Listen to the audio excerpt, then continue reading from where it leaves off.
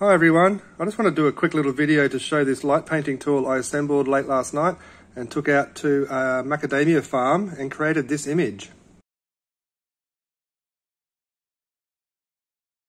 So basically this tool consists of a diamond-shaped plexiglass blade that is homemade. I cut it out with a jigsaw. It's about 3mm thick perspex or plexiglass.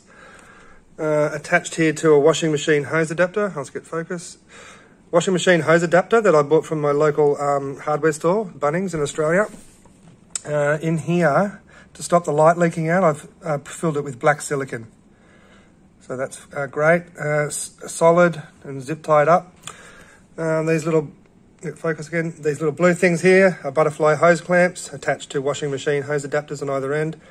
This torch here is the Light Painter torch by Ryu's Lightworks and sold by Light Painting Paradise. It's fantastic. It has amazing strobe modes. That's why I've used this torch in this section here. I'll just turn it on. Right now it's actually flashing really fast on a fast strobe mode, but that doesn't translate well to the frame rate of this video, so it doesn't actually look on the video how it does in real life. Down the other end here we have a red acrylic tube attached to the Nightcore P26 torch. I'll turn that on. Just another washing machine hose adapter here.